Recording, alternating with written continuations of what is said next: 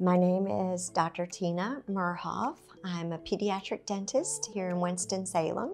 My philosophy as a pediatric dentist is to treat every child that comes through the door as if they were my own.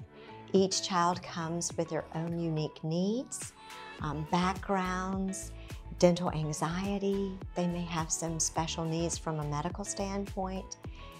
So our desire is to address those needs and to get down on the child's level so that they feel comfortable in this environment.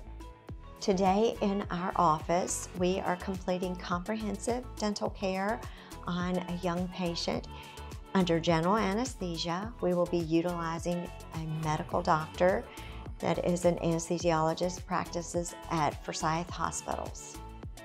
The anesthesiology team that is here today comes from Piedmont Triad Anesthesiology. They are able to perform a physical the same day of your child's procedure.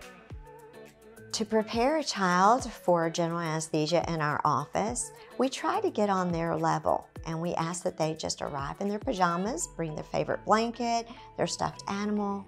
We take them to a comfortable room with their parents that has child-friendly furniture. And children are often given a little preoperative medicine if they're very anxious to make that transition away from parents smooth, and then they're taken back in a little red wagon to the procedure room. So we just completed our last general anesthesia case for the day.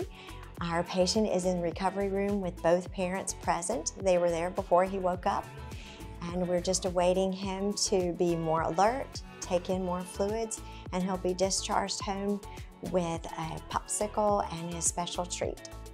Our desire as board-certified pediatric dentists is putting the needs of your child first and caring for them in a fun, loving, state-of-the-art environment.